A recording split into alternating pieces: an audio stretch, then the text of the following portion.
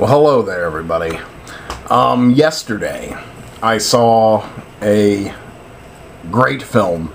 One that I really loved, one that I'm still thinking about, and kind of can't wait to see again, just so I can think about it some more. And that's Killer Joe, the new film from William Friedkin.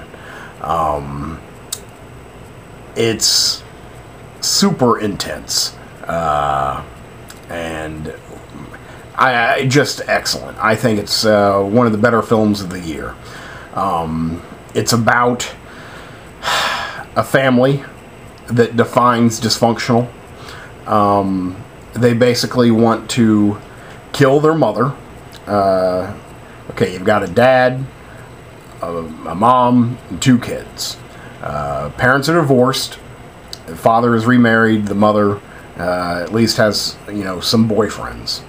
But apparently, even though we never meet the mother, she is apparently, hell incarnate, the worst mother in the world. So much, in fact, that her ex-husband and her 2 children want her dead, so that they can have her life insurance money. So, in order to kill her, they hire Killer Joe, a detective with I don't know what city they're in, but they're in Texas. It's set in Texas. I know that it's on the outskirts or near a big city, but I don't know what big city that is.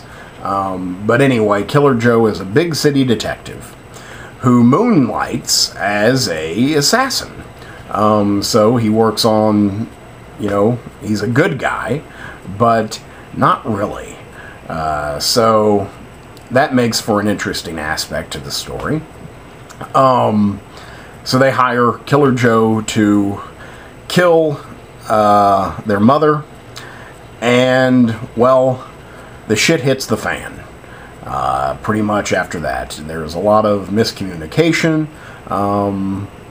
lots of disinformation, and lots of death in this film.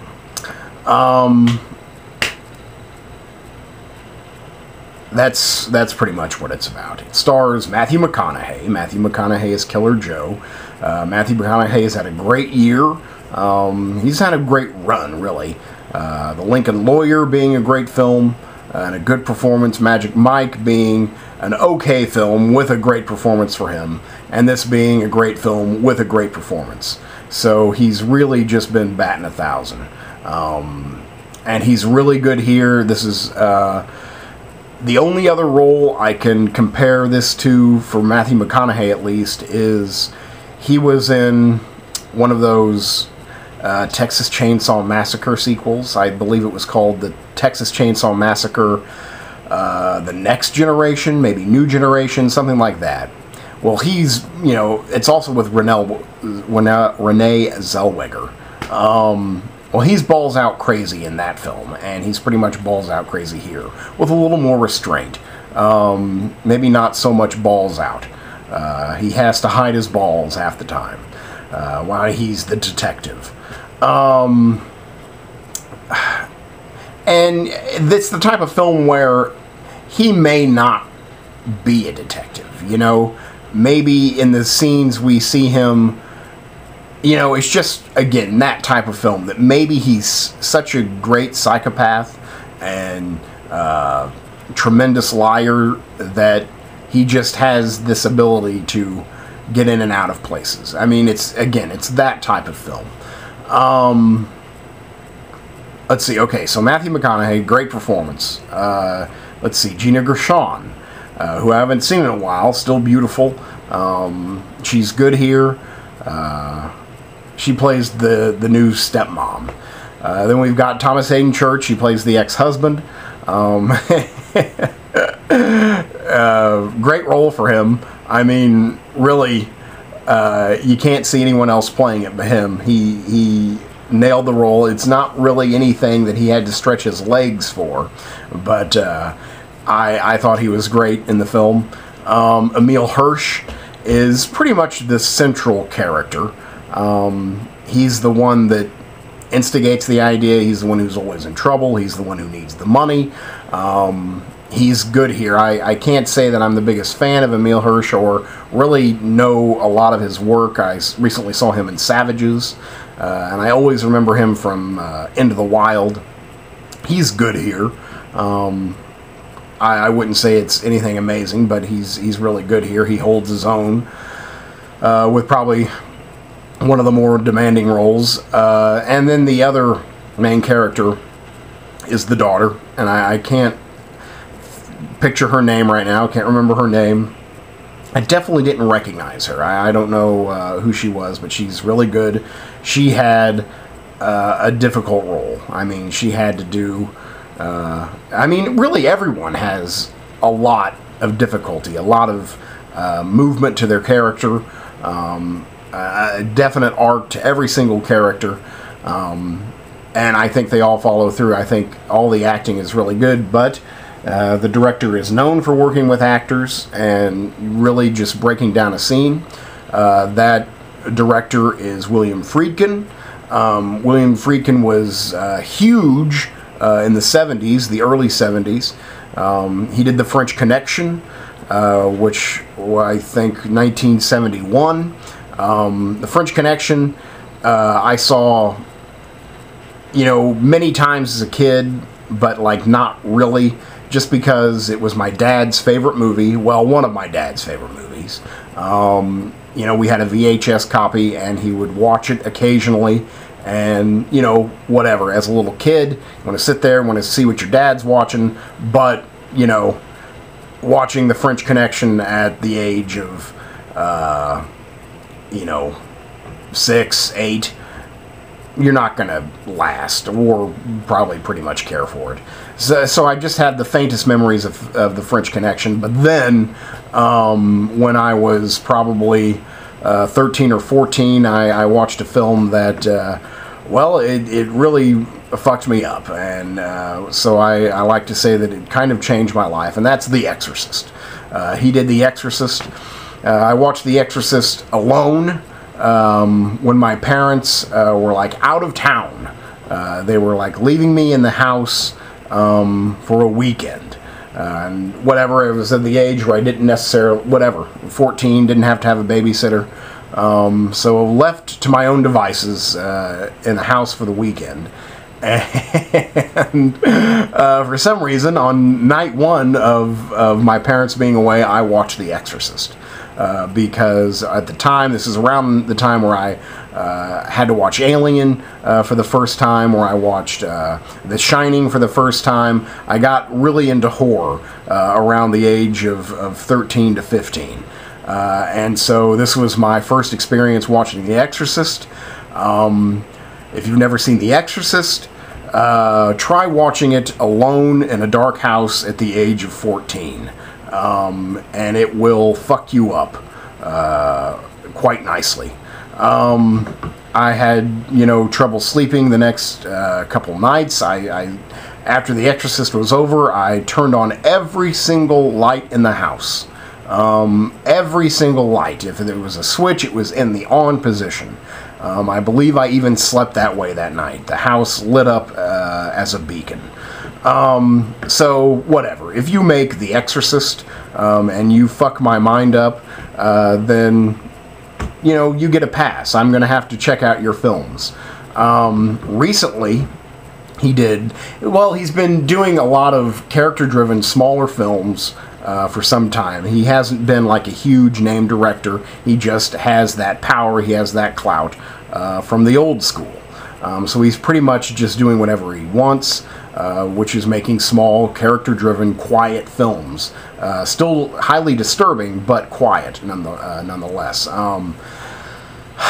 And I think he's also been focusing a lot on the stage. I think he really just wants to do stage work, so I think he's been directing a lot of stage plays. At least a couple of his last films have come from the stage. One, and a great film, if you haven't seen it, Bug. The last great William Friedkin film I saw was Bug, with Michael Shannon and Ashley Judd, which was a stage play. Again, if you haven't seen it, see it. It's a mindfuck as well.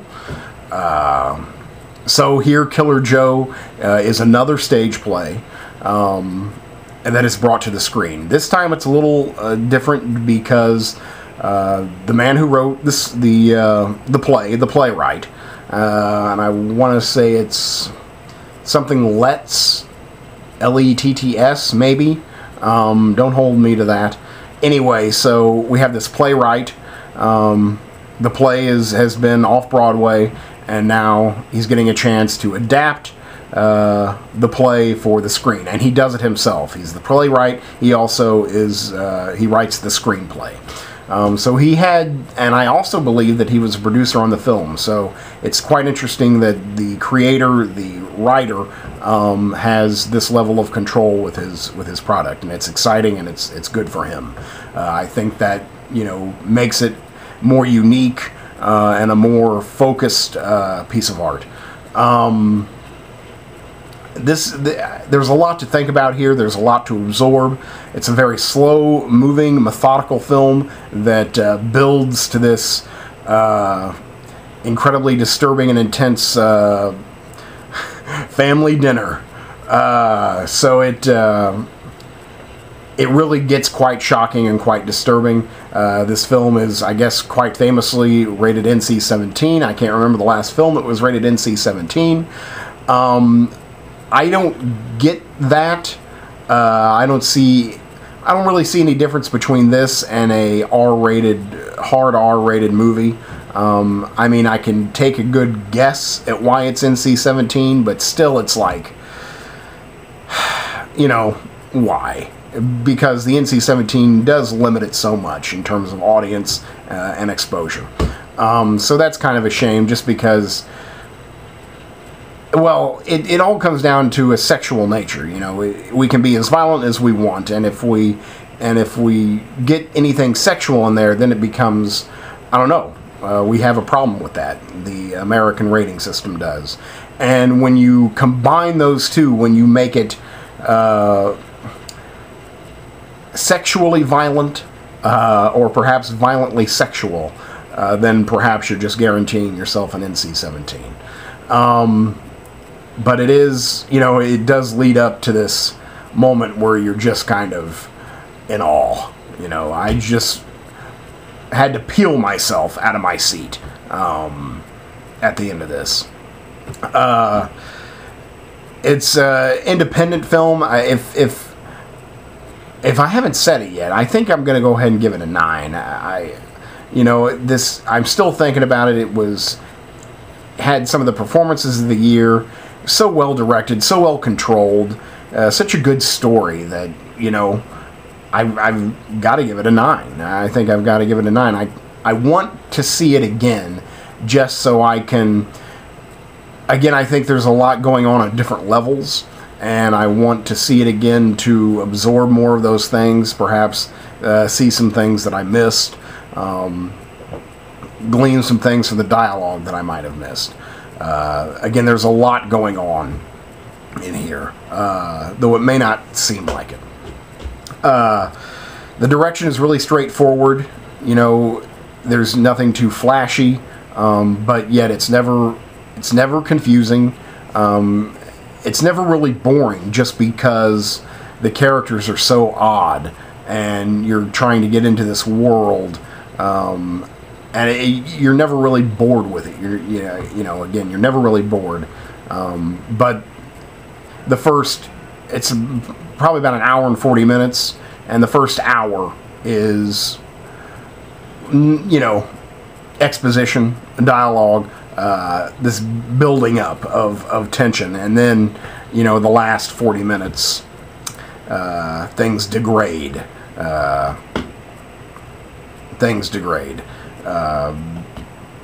But yet, that's when, you have all this emotional investment in the characters, and then all this stuff starts to happen. And so you need that first hour to, to, again, become part of their world. And their world is, this small town Texas, rural Texas. They really nailed small town life, I think. though I didn't recognize the particular, like, devious, demonic behavior that's exhibited in this film, you know, I definitely recognize the characters. They really nailed the small town feel, the small town dialogue. You know, there was several instances where I was like, how do they know people talk like that? Hold on just one second. Hello. Hello. All right, on my way. So it's just like they really had an ear for that small town life. So it just brought me, you know, into their world much easier. And in a way, kind of made me feel safe, made me feel like I had gone home. And then it just totally fucked me over. Just like, wow, I went home for that. How disturbing. And again, this is a movie about family. Again, the climactic scene literally is a family dinner. It's just like a family dinner from hell. The directing straightforward, lots of close-ups, you know, just going back and forth, just seeing actors act, basically, which is what, you know, William Friedkin does. So I think it's another great film from him. I think it's one of the better films of the year. Very, you know, controversial. You're not probably going to have a great time watching this because, you know, a lot of stuff happens that you would never want to see happen to you or to anyone you love.